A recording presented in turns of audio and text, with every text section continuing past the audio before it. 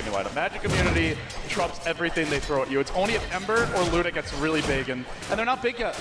They can just 4-man BKB trade and just run in. All of Newbee, or sorry, all of Vici, at least the cores, are holding for buyback. I'm not sure whether you want to hold for buyback now. I think if you lose a fight, you're done. Throw Strike's going to come through. They want to burst down out, but he got the Aegis. He's just right-clicking Sylar.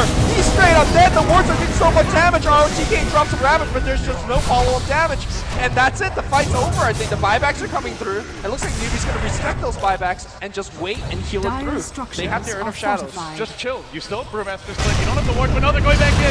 Dunk on Super. Got Trollo. The Scarface hold is there, but it's just not enough damage. There's too much follow-up. They're too tanky now. It's a triple for Hao, and FY is being pursued out by Tung. One more chance, Totem will do him in. He falls, and so too, Sylar will be isolated. Not dead just yet. They will save the Aegis, but it's a second lane of Rax. The base is burning, and Vici Gaming backs against the wall. A loss here sends them straight down into the loser's bracket, and they might lose more. Super barely makes it out, but they're just going in mid. Hao's feeling it, and he's getting aggressive.